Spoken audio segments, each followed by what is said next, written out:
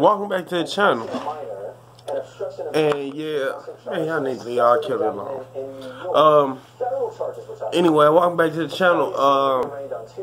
Yeah, a lot of you guys been dropping a lot of input on whether I should change my channel name.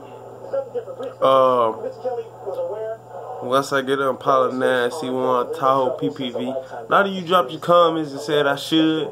Some of you said, you know, I should leave it as it is now, since I will get another Vic one day down the road. You know, I haven't, you know, to totally be honest with you, I haven't decided what I'm gonna do yet. I haven't decided if I'm gonna change it yet. You know, but I'm keeping all thoughts. I'm keeping all everybody, you know, opinions, everybody thoughts.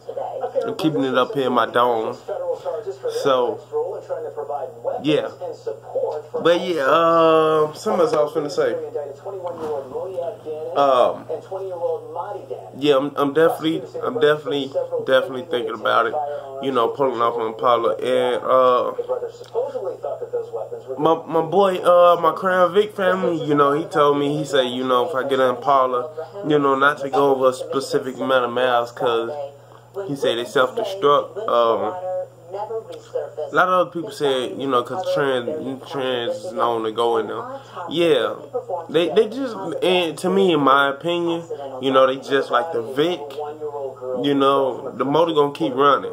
It's the trans that's the weaker part, and it's just like with the Impalas 2005. You know, the same way with the Grand Prix.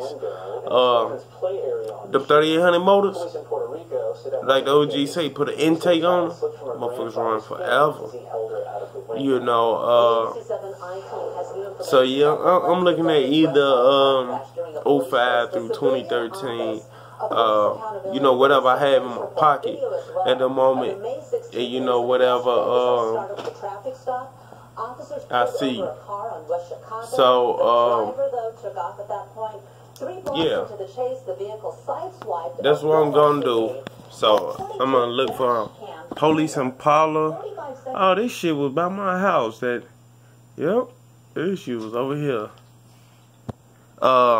Yeah, so I'm gonna be looking for the police chase over here back in May. It was right around the corner from my house. The driver, though, took off at that point. 3 blocks into the chase, the vehicle sideswiped a red SUV, and according to a dash cam timer, 45 seconds passed before officers walked to the crash site. 19-year-old Jeremiah Staples. But yeah, so I'll definitely keep y'all in the loop on what I'm gonna get next, and you know, I'm definitely keep y'all in the loop about that. So catch y'all in the next video.